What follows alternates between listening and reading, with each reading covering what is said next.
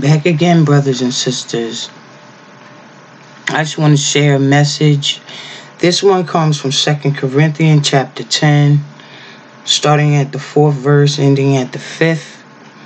For the weapons of our warfare are not carnal, but mighty through God to the pulling down of strongholds, casting down imaginations and every high thing that exalteth itself against the knowledge of God, and bringing into captivity every thought to the obedience of Christ. The weapons of our warfare are not carnal. They're not carnal. This word inside of us is so powerful that it goes out and accomplishes exactly what God meant it to do.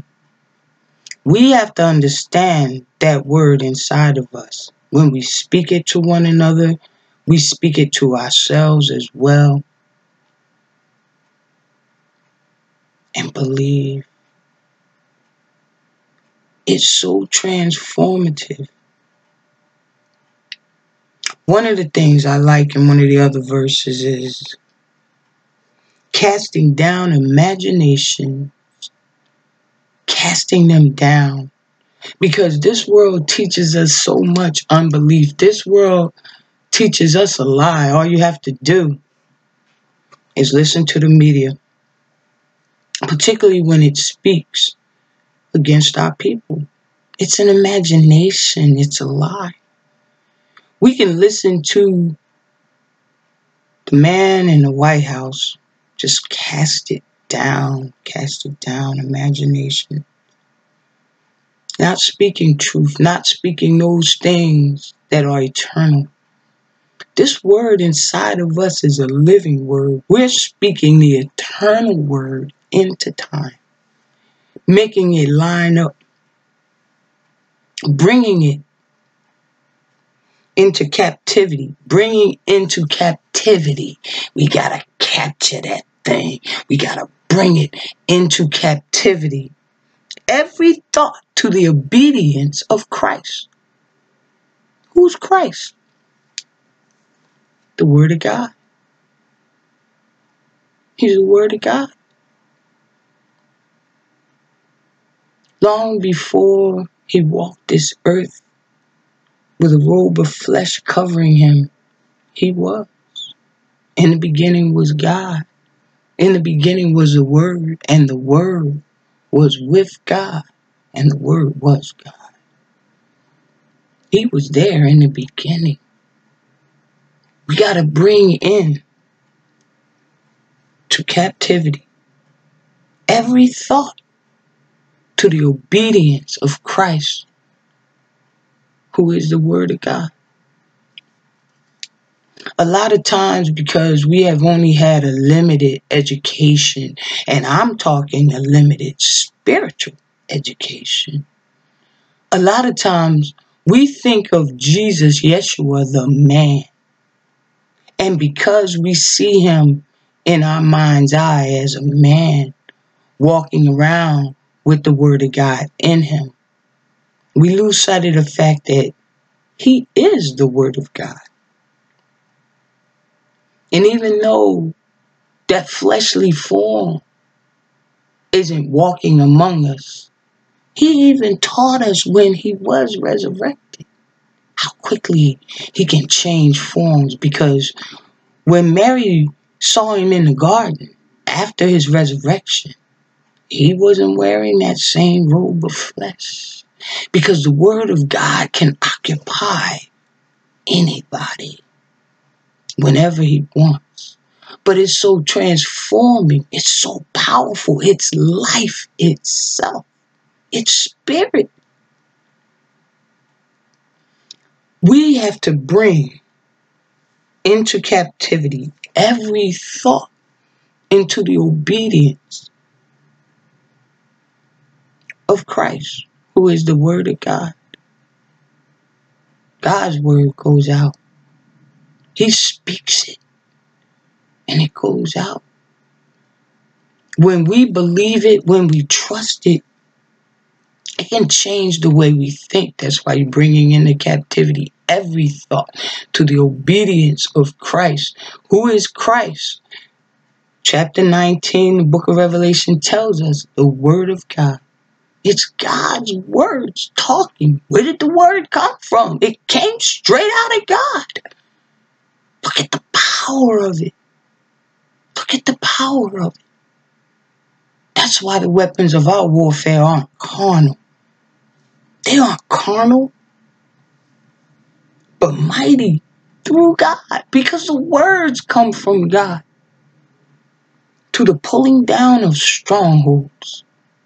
Many of us are caught in the stronghold of the mentality of this nation we've been raised in. It's not the mentality of our people. We're spiritual people. This system disrespects the spirit. The spirit that's in it is a spirit that worships money, that worships idols. It's an idol worshiping spirit. But we are not of it. We're just in it. And the weapons of our warfare are not carnal, but mighty through God to the pulling down of strongholds. There are strongholds in our minds, in our lives, that we can use the word of God, speak to that thing, make it line up.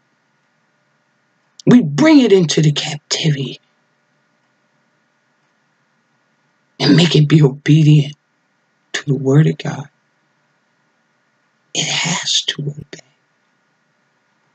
It's coming straight from God who created all things. It changes the way we see things. It changes our footsteps. It guides us and directs us. In the still of the night, I hear the word of God talk to me. A soft voice. So powerful. I'm entranced.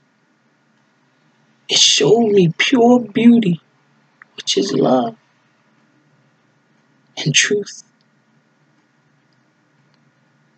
It showed me treasure that it's not measured by a man who has carnal intent, an unspiritual person. God's opening our eyes. There's the eyes of the Spirit. Many of us are beginning to gain a greater understanding about what God has in store for us who love Him. Weapons of our warfare are not carnal. It's a powerful statement. And when we line up with the truth of it, when we line up with the belief of it, it also lines up with itself. Line upon line, precept upon precept, here a little, there a little. Leaving behind those sins that so easily beset us. That's those things that attack our minds. That's those things that attack our mind. That's why we have to cast down imaginations. There are thoughts that come to our minds. That we start believing those thoughts and acting on them. But we've got a weapon, and that's the word of God. And we can bring into captivity every thought. I don't have to speak my word. You don't have to speak your word to the thought. You speak the word of God, and it'll line up.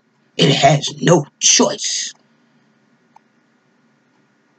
Casting down imaginations and every high thing that exalted itself against the knowledge of God.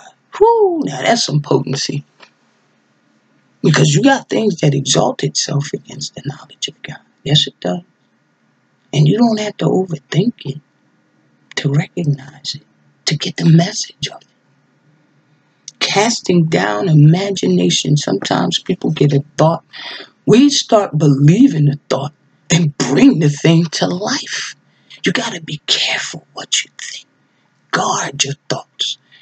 When your mind gets overwrought, talk to God. Ask God to renew your thinking. You got to cast down imaginations. And every high thing that exalted itself against the knowledge of God. This system exalted itself against the knowledge of God. It thinks it is God. Instead of earth and ashes, a vapor that the wind of life will blow away. Nothing more than a flower in the garden of life, sprung up today, wilted, and cut down tomorrow. Casting down imaginations, those sins that so easily beset us, leaving it behind. And every high thing that exalted itself against the knowledge of God.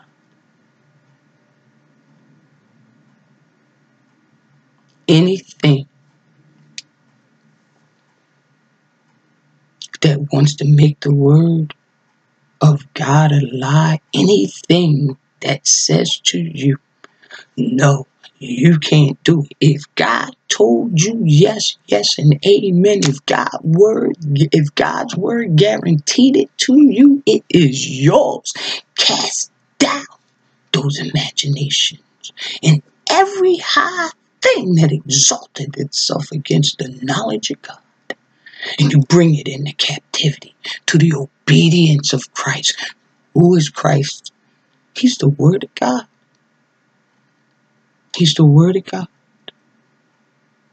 God's Word is pure, like silver refined in a furnace of earth, purified 7 times. Weapons of our warfare, they are not carnal. No.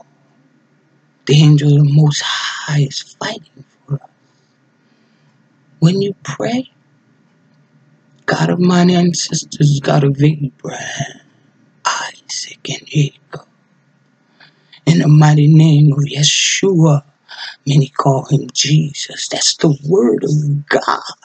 God Almighty, I'm going to speak your word into your ear. He's listening. Yes, he is. Send 9 powerful angels. Help me, guide us, teach us, speak to us, be with us. Casting down those imaginations and every high thing that exalted itself against the knowledge of you, Most High God, Elohim. Because you said it, and we believe it. The weapons of our warfare aren't carnal, they're mighty.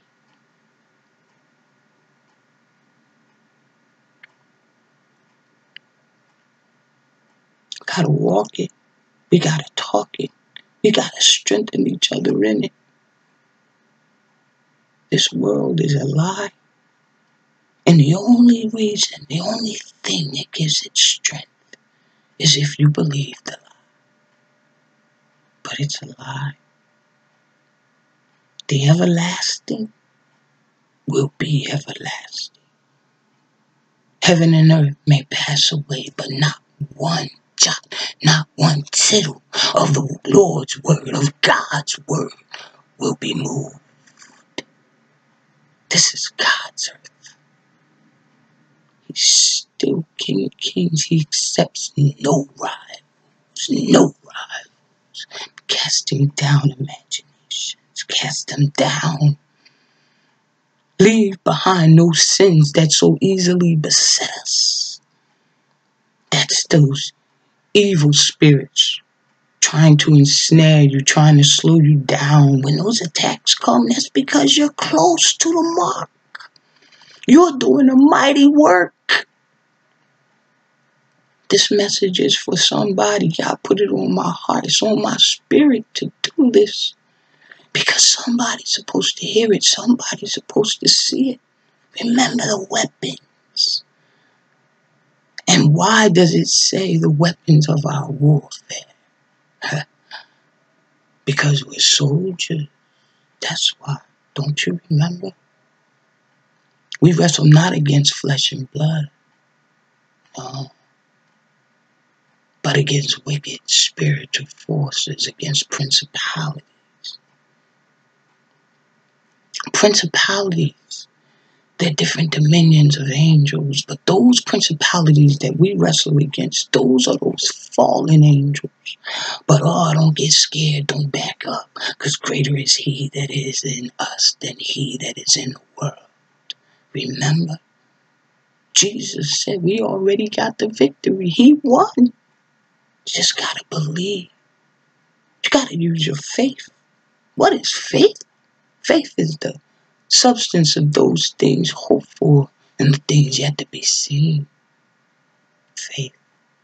Without faith, you can't please God. Faith. Faith. It's easy to have faith in things that come quick. This is that faith in the middle of the fight. This is that faith that Shadrach, Meshach, and Abednego had when they was going into that furnace. No matter what you do, I will never bow to you, Nebuchadnezzar, because I know the God to whom I am committed. I know who is God. Whether he saved me or I meet him on the other side of everlasting, I know to whom I am committed. The weapons of our warfare are not carnal. Notice not. You got to take that faith. He rewards faith. Yes, he does. You got to have faith that this message is for you, and yet you know it's for you. Bringing into captivity every thought to the obedience of Christ. It's the word of God. That's the thoughts in our own mind. Bringing it into captivity. Many of us right now are living the truth of that faith. We know we can't even always explain how we made it from yesterday to today, according to what this so-called reality says. We should have been in the middle of more trouble, and yet we're sitting in the middle of joy. God's so deep, he'll give us happiness in the middle of the storm to let us know he calms the winds and the rain. Faith, the weapons of our warfare, are not carnal. No, they're not. They're mighty through God to the pulling down of strongholds. Yeah. It's faith that got us through this land. It's so powerful. It gives us a discerning ear. We know when we're being lied to. We know the beauty that God put inside of us. That's why the world wants to attack. We're in the world, but are not of the world.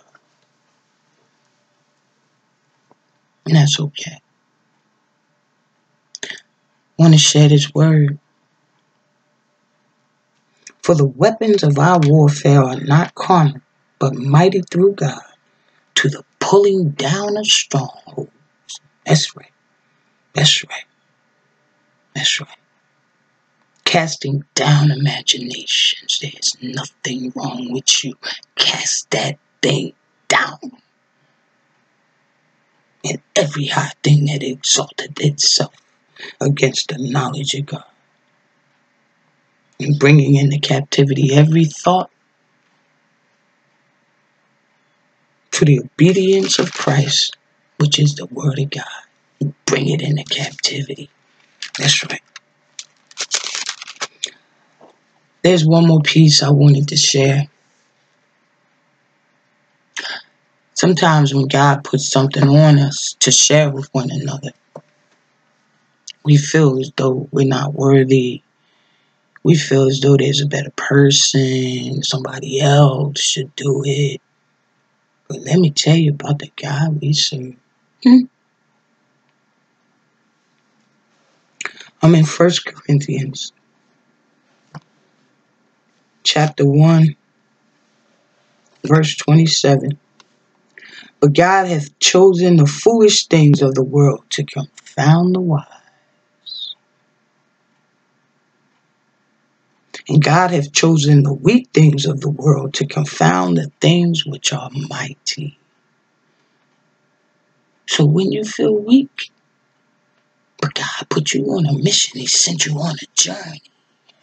Remember what He said in His word. You got to cast down those imaginations. Here it is. You got to bring it into obedience with the word of God. Right? God has chosen the weak things of the world to confound the things which are mighty. And base things of the world and things which are despised hath God chosen, yea, and things which are not, to bring to naught things that are. That no flesh should glory in His presence. God chose you. There's somebody that's listening to this. You feel weak. You feel despised.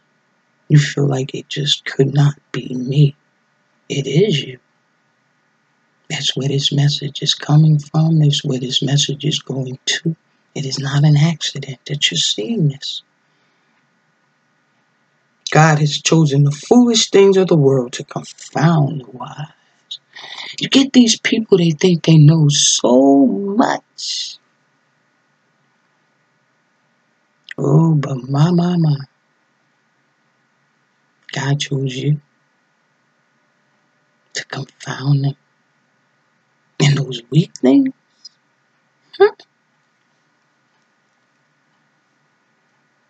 to confound the things which are mighty.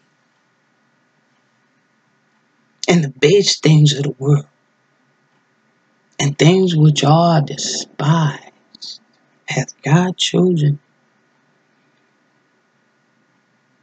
Yea, and things which are not, to bring to naught things that are. There are people who think themselves so mighty and think so little of others that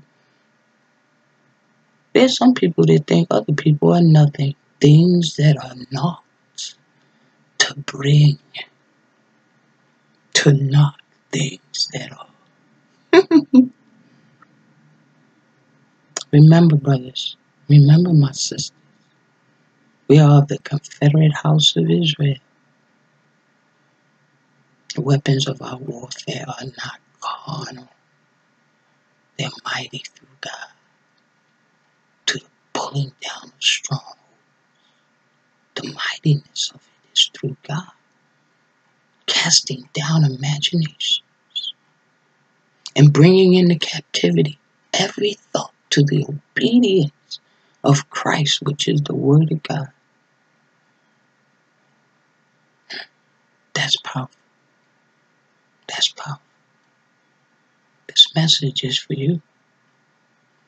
God put it on my heart and spirit to keep talking. Tell Him. It's for you. It's not an accident. You're not imagining anything. Casting down imaginations. Remember? And every high thing that exalted itself against the knowledge of God. This message was intentionally put out there for you. I know one day I'm going to have to stand before God. Elohim.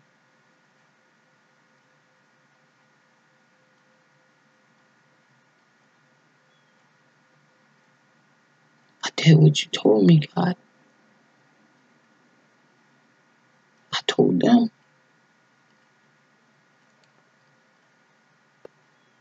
You are loved. Your prayers are heard. And God is there with you. And these words are for you. Walk in the light. Rest in the light. Follow the word of God. And you're going to be all right. And remember, the weapons of our warfare are not carnal, but mighty through God to the pulling down a stronghold. That stronghold on your life is broken. He uses the foolish thing to confound the wise. If somebody made you feel foolish, God about to use you for a mighty work.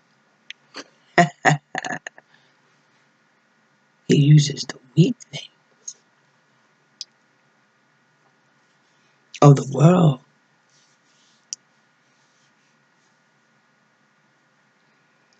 to confound the things which are mighty.